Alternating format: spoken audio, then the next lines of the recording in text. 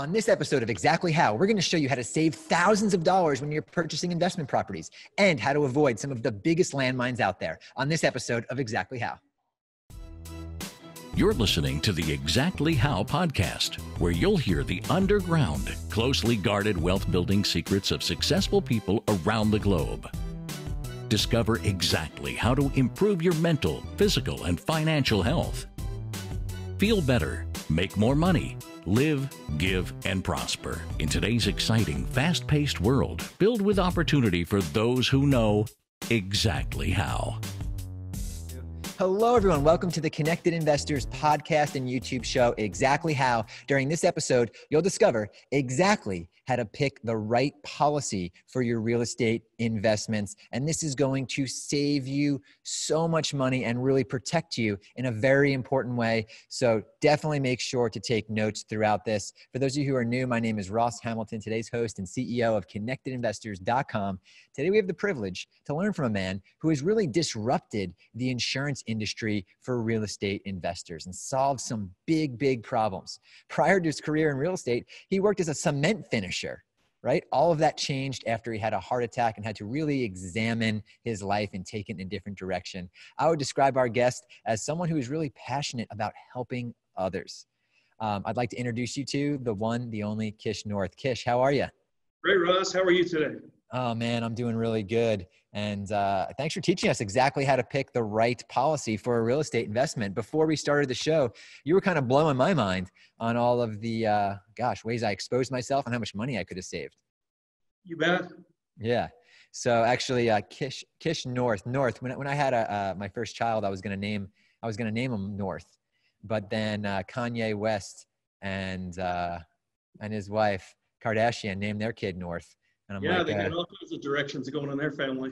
Yeah. They just need to pick one direction and go with it. Plus, last name Hamilton, North Hamilton sounds like a port in Massachusetts or something. So it just didn't really work out.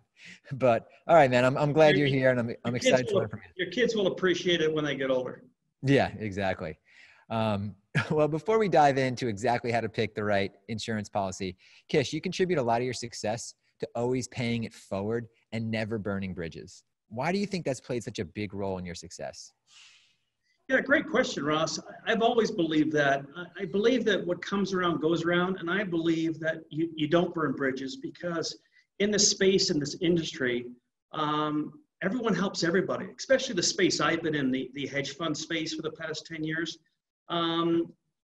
People for decades, and people change within the space. They do hedge fund to insurance to appraisal business, stuff like that. So I feel that, treating people as you want to be treated is important in this business, in life.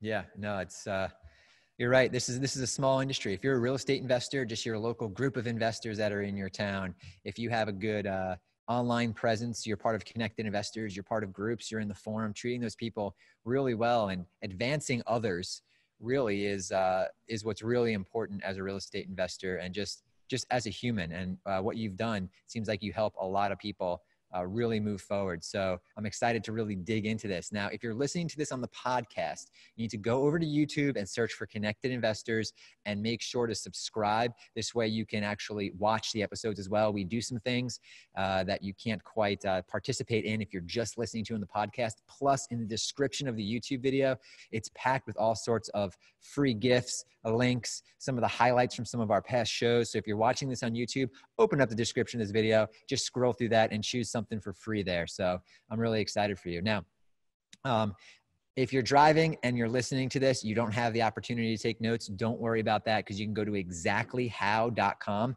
and we're going to pull all of the notes, all of the highlights out of our guest's head and give you a blueprint that you can follow to implement everything that we're going to cover on this show and all of our past shows as well. That's where you can find all of our past shows, get all of our past blueprints. It's like 20 to 30 free courses there that you don't have to pay for. Just binge out on it. I get messages all the time, Kish. People are like, I've been up for days just watching your show. This is fantastic. So it's better to binge here than watch, The Office or Frasier again for the 15th time. But and by visiting Exactly How, I got to say this before we jump in, you can throw your name in the hat to win our $3,000 software called PIN. It's referred to as the pre-MLS because it shows you every potential investment property that's not listed on the MLS. So you don't have to go through the MLS markup machine. You can find those properties at deep discounts, and you can save a lot of money insuring them once you learn what Kish is going to show you on this call here. So let's go ahead and dive right into it now that everyone knows to visit Exactly How and check out the description of the YouTube video here. Before we dive in, when you're talking, we're going to talk about some terms that people might not have heard of before, because you've said some things I haven't heard of, and I've been in the business for decades. So I might slow you down, put the brakes on you, and say, "Hey, can you define that?" Is that okay? You bet. Moving forward. Okay, great. So we're going to jump in, and we're going to break this show up into three main chunks. I know we're going to be talking a little bit about notes here. So that's one thing I want to kind of go ahead and just define before we get started. In your view, what exactly is a note? Yeah, a note is defined in my mind in the business of a mortgage that has been originated by either a bank, a lender of some kind, and for insurance purposes, that note is either going to be one of three things. It's going to be either defaulted and someone's not paying on it, or it's going to be paying and someone's paying on it, or it could be in a position where it's not being paid and it's in foreclosure, in some kind of process to foreclosure. That's what a note is. Great. And then you'll hear performing and non-performing notes.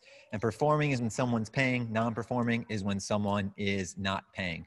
So when you hear us talking about notes, just know that you're buying the mortgage in some state, one way or another. We have a whole episode on buying and selling notes at exactlyhow.com. So if you're interested in that, definitely go ahead and pick up from there after this show's over. So before we started, we talked about how to pick the right policy, and we broke it down into three different aspects. One being how you own the property, right? Do you own the property? Do you own the note? We're going to dive into that. The occupancy, and then the location. So let's talk about the different ways to own a property. Sure. As we discussed, you could own a property by owning the debt. So as a lender, if Ross, you and I bought a mortgage from Acme Corporation, Chase Bank, Wells City, one of those guys, you would get a copy and they would assign the mortgage to you. You are now technically the lender. Mm-hmm. You're the bank. And you hope at that point in time the borrower is either paying or going to pay, and they're also paying their insurance. Hence, that's where I come in. If they default on their mortgage, they'll probably defaulted on their insurance. Now, if you bought a mortgage and the debt is $100,000 and the house is a $200,000 house, you definitely want to have some kind of coverage in case there's some disaster that happens with the home, theft, fire, flood, vandalism, something like that. Gotcha. Does that make sense? Yeah. So what are some of the other ways? The other way is you could buy a performing note and it's sitting there and you're catching a return on your investment, and the borrower is paying the mortgage and they're paying their policy. At times when they're struggling, they probably default on their policy, so you have that option. The other way is that if it's a defaulted mortgage and you foreclose, it now becomes real estate owned. You definitely want to have some kind of blanket coverage or policy on that as well. And that policy can have what is called a builder's risk policy behind it, because now Ross has bought that asset as a defaulted note. It rolled into an REO, or real estate owned, and now you're going to rehab it and fix it. In the interim, you'll want to have coverage in case there's a mishap or disaster or something, and you're going to have coverage on that until you exit that property and or rent it or something like that. Gotcha. So, Kish, if someone is buying a bank-owned property, right? They're not buying the note, they're buying a bank-owned property. All of this applies as well, or is this just for notes? Gotcha. So if you're buying a bank-owned property that's vacant, typically a bank will sell it vacant. Yeah. Sometimes they do sell with a tenant in it, but if it's bank-owned real estate and there's a person in it, ergo the borrower tenant, and the bank didn't want to evict them, you get it. You should immediately make sure that you've got some kind of coverage on it upon transfer. Perfect. And we'll go ahead and talk about vacant versus non-vacant and some of the crazy guidelines that are there. So actually, this is just kind of a real life example. There's a house down the street from me. that for whatever reason it's vacant, it keeps getting robbed, right? Is the type of stuff that you're talking about, is it theft as well, or is it just for, something happens to the structure? No, you can get insurance policy that covers vandalism, flood, wind, hail, earthquake, all that's available. Yeah. I remember when the price of copper started going up, a lot of my rental properties, people were going there and they were like ripping apart wires and AC units to recycle metal. And it cost a lot of money to get that stuff back. They were walking away with $50, and now I have a $8,000 bill, to get people back in there. So I'll give you another example, Ross. I have a client right now in Florida that buys a lot, and we quoted him out and getting his policies going, and he's got some claims, and his is from tenants that they have to evict, that upon eviction and kicking out, they pour concrete down the toilet, and they have damage that way. That's a claim as well. So tenants sometimes are not nice about having to leave a house they haven't paid a mortgage on in, a year, 2 years, 5 years, 10 years. Yeah, exactly. No, that's really valuable insight. And guys, this stuff does happen. It doesn't always happen. I'm not trying to scare any newbies out. It took a lot of properties before this happened. But if you skip this step, if you say, oh yeah, I'm just going to go with, I have an insurance agent, I already know this stuff, just really slow down and bookmark this, come back to this when you're ready, because this could be the difference and it will save you money one way or another. One thing I want to say, I forgot to mention earlier, in the description of the YouTube video here, I'm giving away my book right here, The Insider's Guide to Funding Real Estate Investments. This is a full book, A to Z, every checklist, everything you need. This is not a self-published book. I actually got paid a lot of money to write this book because we facilitate billions of dollars in private funding here. So this publisher thought I was the best person on the planet to write this book, and I'm going to give it away for free. It's in the description of the YouTube video. Go ahead and click on that, download this book, get some funding so you can buy that investment property. Okay. Hey, so Ross, can I say something? You hit on a key word about newbies. And to me, I've always classified myself as a newbie because I'm always learning in the business, right? The moment I stop learning, I'm in the wrong business. So, and I like helping the new person. And I think if they realize that if a new person has $100,000 to invest, let's use that number. Let's use the number. They buy 3 or 4 notes or REOs, and they don't insure.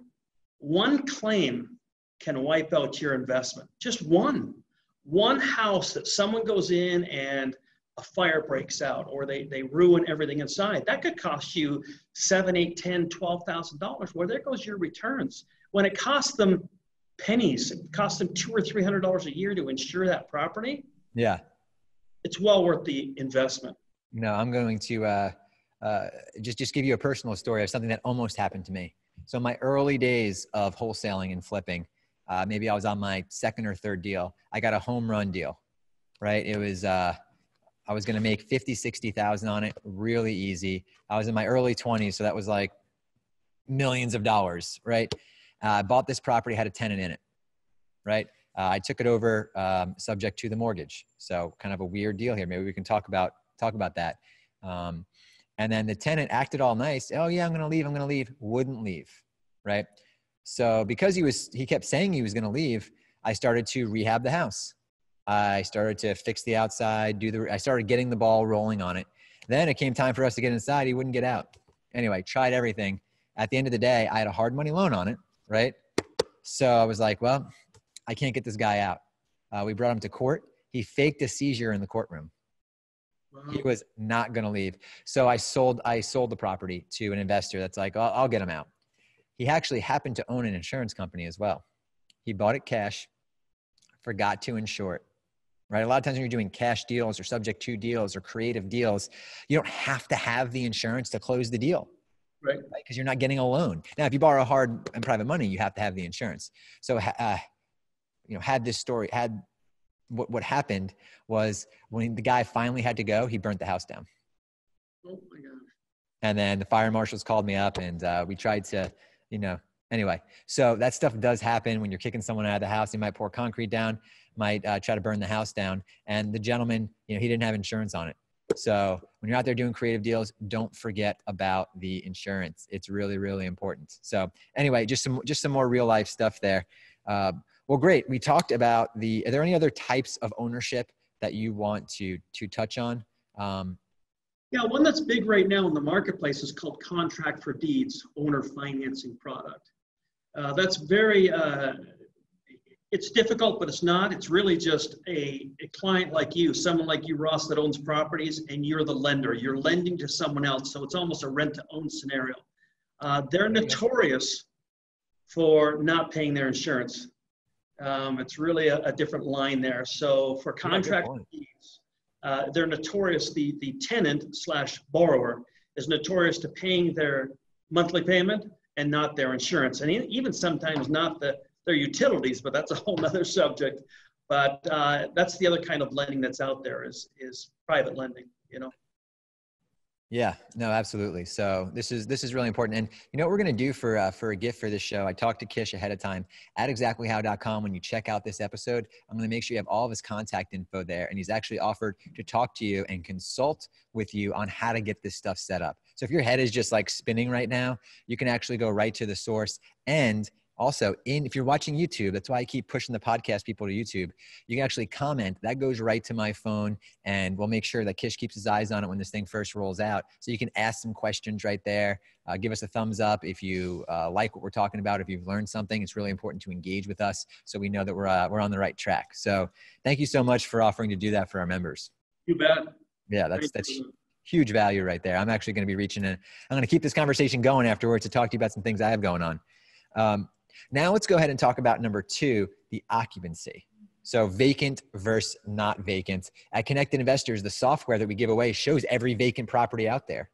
So you can say, show me a vacant house that was inherited that has 50% property, 50% equity. And then our members reach out to those individuals because we give them all free skip traces. And our members are buying tons of vacant properties. So let's talk about this. It's really important to the members that use our software that we're going to give away here in just a few moments.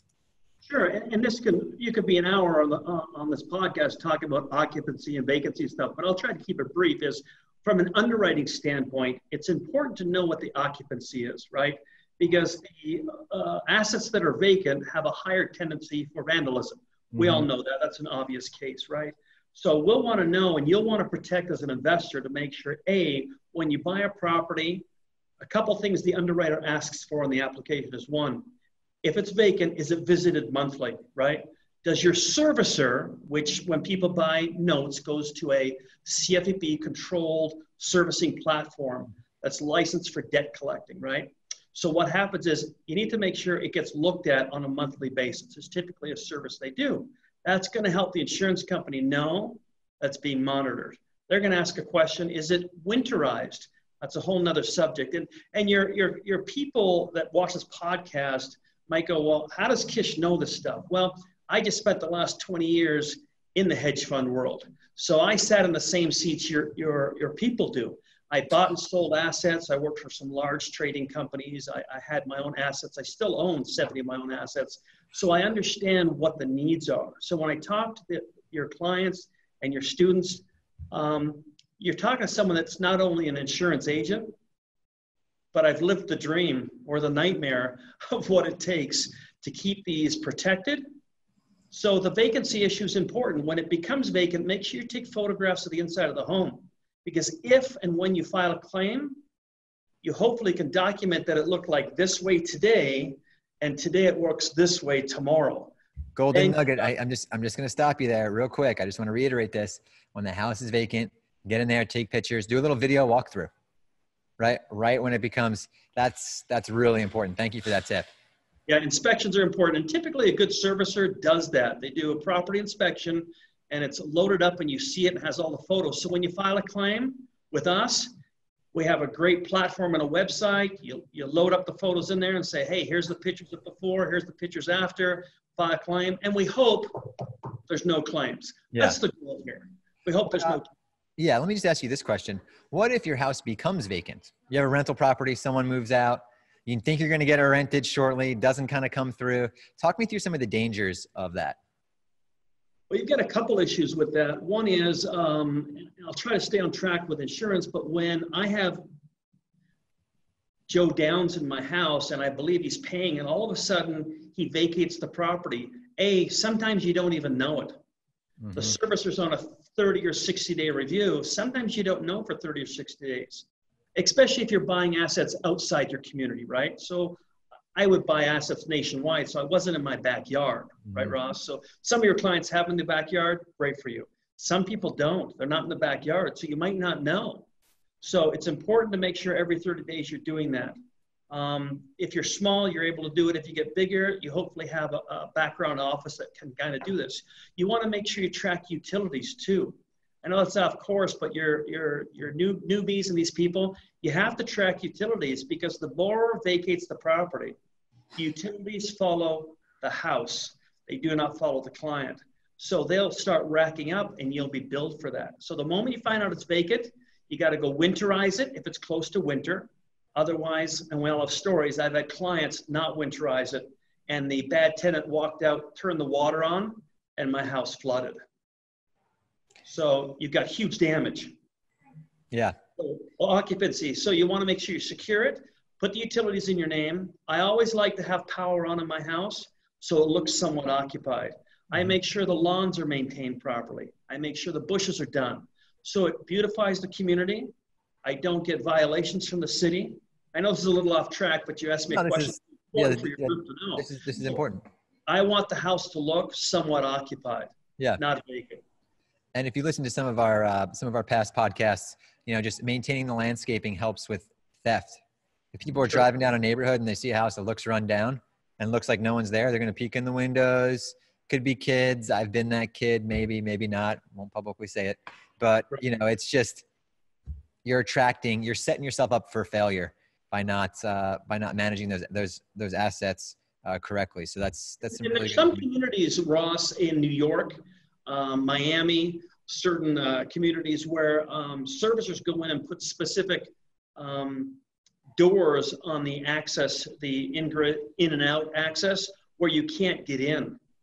So they put special metal doors because the crime is pretty high, right? People will go in and not only steal copper, especially when you have homes that are pre-100 years old, they'll go in and steal the hardwood, the doors, the ornamental wood carvings, all those things go. I've been to Chicago, I've been to St. Louis, where people just steal that stuff. So unfortunately, you want to maintain it like it's occupied, but there are some communities where you need to secure it. The community will know it's vacant, but if you do it right, it'll deter the miscreant from stealing from you. Yeah, there you go. Well, hey, thanks for that. And I appreciate the extra insight that you gave there. So now what we're going to do is announce the winner of the PIN software. Again, this is the software that finds you any type of property that you're looking for, from vacants to pre-foreclosures to probates to bank-owned properties, shadow inventory, and more. Apartment complexes with motivated sellers. I mean, this is the one tool that every real estate investor needs in some way. And this person, they visited exactlyhow.com. They commented on our YouTube videos, and they threw their name into the hat. And the winner today is... Looking for a private money partner to fund your flips or rentals? Go direct to the source. Privatelenders.com, a free marketplace that instantly matches you with up to 5 private money lenders to save thousands by having non-bank lenders compete to be your funding partner. Privatelenders.com. And the winner today is Chris Chrisum. Congratulations. We're going to go ahead and get you all set up with the software. Someone from our team will be reaching out to you shortly. Make sure you know how to use it. And congratulations. This could be exactly what you need to change the financial trajectory of your life. Just make sure to use the software. Sometimes when we give it away for free, people are like, oh, cool. Then they don't use it. There you go. They pay $3,000. They use it every day. And they make their money back, and then they just keep making money, retired, right? So congratulations. If you didn't win, don't worry. If you visit exactlyhow.com, threw your name into the hat. From time to time, we do something special for those of you who entered the contest. All right, so let's talk about number 3 here, which is the location. Talk me through, the location element. It doesn't matter where it's located, cover your house. All right, that's that section. Thank you. But, location is really, that's it. Wherever it's located, insure the property. I have some clients that kind of insure differently. Some people want to self-insure, and I get it, which they want to self-insure their lower end assets. That is good and bad in some ways, in our opinion, as insurance guys. And that is, if you've got a high concentration of homes in Texas, Yep. Louisiana, Florida coast, and you want to self-insure, and all of a sudden a beautiful hurricane comes in, you could lose a lot of money. Everything. Yeah. Everything. So even if you've got 50 and 5 get ruined, that could be $100,000 claim. So I encourage people, if they self-insure, to kind of look at all options in that. Usually when we insure and quote people, there is a difference between homes that are in flood zones and not flood zones. But besides that, it's pretty generic across the board. So that's something we look at when we underwrite. Great, great. And I want to say, Ross, I want to say something. We'll insure one house to 10,000 homes. So Yeah. it doesn't matter if you're a newbie or a veteran. We'll insure and talk to everyone and look at your portfolio and see the best strategy for you. Perfect. Perfect. Well, again, whether you have one or you're one of the huge hedge funds that uses connected investors to find properties, visit exactlyhow.com and get in contact with our guest here. He'll take you through all the different scenarios, help you save a lot of money, and most importantly, protect you. So I'm really digging this. Now, let me ask you a really important question. What do you think your life would be like if you never had that heart attack and didn't decide to kind of change the direction of your life? Well, my wife wouldn't be too happy. But you know what? I think there's a higher power above that kind of directs your life sometimes. And I think if we as people can make the best of the opportunity that's presented to us, it's all good. And what happened to me happened to me. And it's now what I make of it that counts, right? What I'm going to do with my life, the opportunity. You know, when this happened, my heart attack last year, it was shocking to all of us, right? I wasn't aware it was going to happen, obviously. But it made me sit back and reflect on my life, where I'm at, what I need to do. And, you know, I could have gone and worked for another hedge fund. Mm-hmm. I don't think that was the answer. What I did was I went back to my, 2,000 or 3,000 followers on LinkedIn and thought, what could I bring as a value add to the same people I've worked with for the past 10 years? Yeah. And that's what I did, Ross. I thought, you know what? When I was a hedge fund runner, when I managed my own, what are the 2 largest expenses I had? Taxes and insurance. There you They go. were the 2 largest funds. I can't help my clients with taxes, but I can help them with the insurance piece. That's Well, what I have something here that might help you from getting a future heart attack. Here we go. This is our shop dog. Oh my gosh. We nicknamed Flippy. Flippy, nice. There we go. In future episodes, I will not be able to hold him up. He's already 36 pounds. Oh my And gosh. they project, what, 100 and some pounds? Over 120 pounds, this dog will grow here. So if you're watching this on YouTube, you can see the Connected Investors office here in Wilmington, North Carolina, and our dog Flippy, dog friendly. So anyway, an emotional support dog. Oh, look at that big yawn. All right. Thanks for bringing the pup over there. All right. We have fun here for sure. In all seriousness though, the challenge, the obstacle always becomes the way, right? So if you're listening to this, what are some things that you're really struggling with in your life? And it's really cool because when you start looking at those, not as a bad thing, but this is what I'm supposed to fix. It's actually, your challenges are the direction your life is supposed to take. These challenges come to you, and once you can't ignore them, or you're going to stay where you are. But once you get through them, that's the direction you're supposed to go.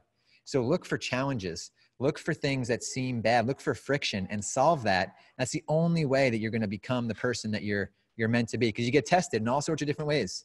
And maybe you just want to kind of stay here, and that's your thing. But to progress, you have to look for challenges, and you have to go ahead and push through them, because with every challenge comes a new vantage point, right? You got to completely relook at your life and say, whoa, hold on here. You have a new perspective on things. So we're all facing challenges. It doesn't matter if you're, have $5 in the bank, you're a multimillionaire, you're a hedge fund billionaire, right? There's always challenges there. And the only thing that will really make you feel better is when you look at those challenges as the best thing that ever happened to you. When something like comes to me that's negative, I'll be like, how can I make this the best thing that ever happened to me?